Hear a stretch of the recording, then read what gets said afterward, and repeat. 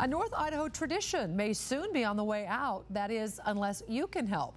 The Coeur d'Alene Summer Theater sent a letter to patrons saying that this may be its last season unless they can raise more money. And our Casey Lund has how you can help.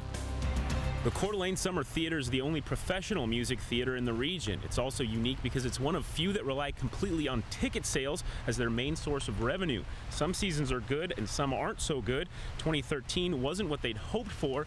Now they're hoping their fans can step up and save the theater. The last show of the season is this Thursday. It's a comedy called 9 to 5. Traditionally, at the last show, the company announces the next season lineup.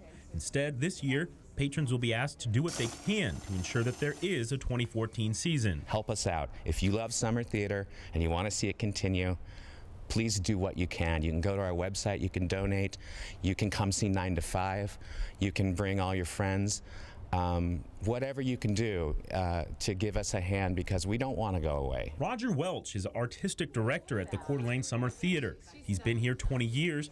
He knows the company isn't just important to him and his people, but the community. A community he hopes will fight to keep it around. It's heartbreaking because I love this company and everyone who comes loves this company. I love the actors. I love what we do. I think it's very important.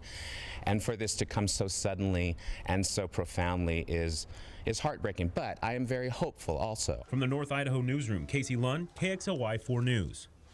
And again, the last show opens this Thursday at 7:30. You can also donate to the theater by going to our website, KXLY.com. Just look for Coeur d'Alene Theater under News Links.